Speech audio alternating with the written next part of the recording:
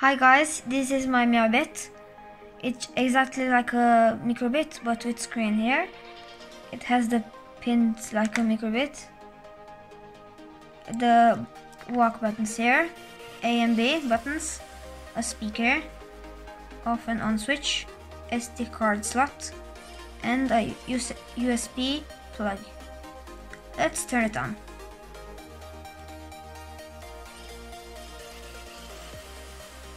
Here's a program that is on screen on the PC right now, and I'll show you guys right now. Here is the Microsoft make.code webpage. Let's scroll down and click on the arcade. This will take us to Microsoft arcade.makecode.com. Now let's make a project and call it Matex25. Let's create a project. As you see, start block is already here. I'll set my sprites. The sprites will be a M. Now let's click on the box right there, and I'll draw this little M here. The image is 30 by 30 pixels. I'll draw the M quickly here. I'll put cyan on the M to do some contrast.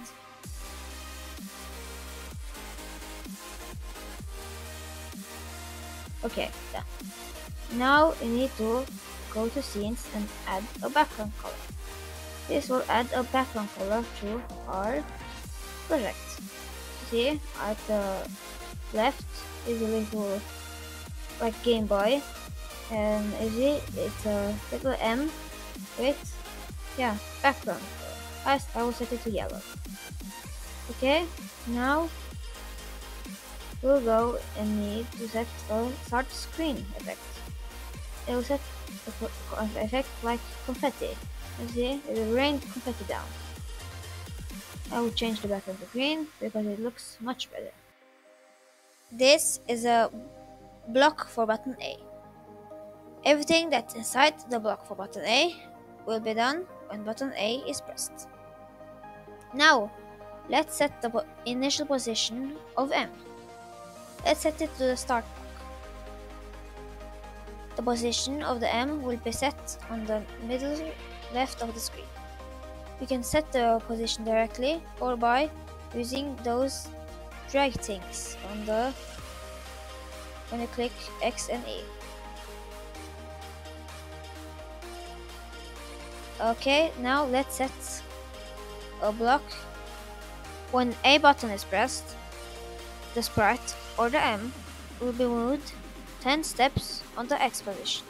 Now I will duplicate the A button, and now every time I press B, it will go backwards. The M will go backwards by -10 on the X position. You can change to any button. For instance, if I press the up button, now it will change by -10 or by 10 now. So now if I press the up button, M will be moved with 10 steps at the X position. Now let's change it back to B and -10. I'll drag a button block and set it to left. So every time I press left, and everything inside the button block will be executed. Now I will drag a set background color to and a start screen effect. I set the background color to gray. It looks like gray, but it's actually black. And I set the star field effect, so it look a bit like stars here. But it was kind of ugly, so I changed the effect bubbles, and I changed the background color to cyan. And also I put an end screen so that the weird confetti will be removed and instead will be replaced with bubbles. Now I'll bring another button block. This time, every time I press right, there will appear some text near the M. Let's put hello for 1 second. That means every time I press left, the M will say hello. This was just some examples to understand how the project was made. This is the main project. I can see all the sprites, letters and numbers are here, and on start we set the positions to all the letters and numbers on the start. As you can see, it's easy to draw a sprite on the arcade. In this main program, I've repeated the steps that I showed you in the beginning of the video. For instance, button A controls movement on X direction for all sprites. When button A is pressed, all letters are going right, and when button A is pressed, all numbers are going left. When the B button is pressed, it resets the sprite position, the background color, and the conflict effect as they were in the beginning. Here are the blocks for up, down, right, and left buttons. If for instance, if you press up or down, it will change the background and add some effects. If you press the left button, it will show some text, and if I press the right button, it will show subscribe to Motex25, and it's a pretty smart thing to do. And now the program is loaded in the Meowbit. As you can see, if I press A, the X of the text is changed, X position, and if I press B, it resets everything.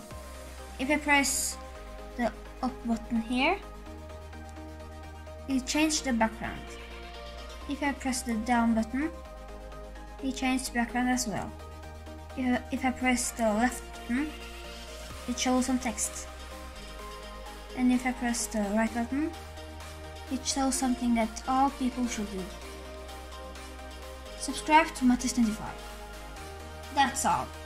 Thank you for watching this short introduction of Microsoft Arcade Make Code for Meowbit. If you like this video, please leave a comment below. Thanks for watching.